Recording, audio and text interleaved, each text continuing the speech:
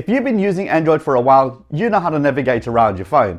But today on Tech Tip Tuesday, I'm going to be sharing with you a couple of gestures you might not be using.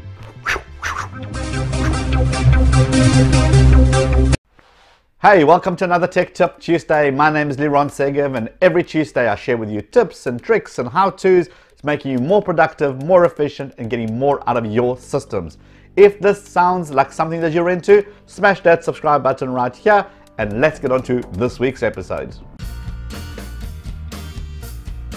Right, let's start with a simple one. As you know, if you pull down from the top, you see the notification, pull down again, and you got the quick access menu right there. But if you use two fingers, you pull straight down from the top and you go straight to your quick access menu. Right, this is a Google Maps trick. If you're in Google Maps, you know of course that you can use it to navigate, and if you zoom in by pinching out and pinching in, you can zoom in and out. On the map, if you use two fingers and swipe up, you actually change the map from 2D into 3D. Really useful if you want to see where one building is located compared to another. Now to get back to your 2D mode, two fingers swipe down and you're back into 2D.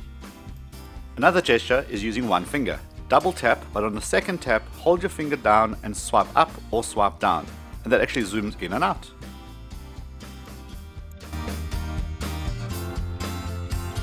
Now go into Chrome, and in Chrome you can see here I've got multiple tabs that I use, 6 tabs at the moment.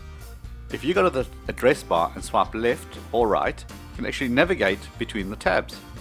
Click on the little number and obviously it displays all the tabs for you.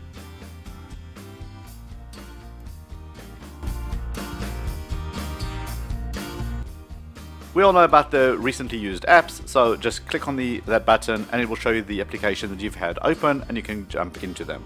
But did you know that if you double tap the recently used applications, it will actually cycle between the last 2 applications that you had open?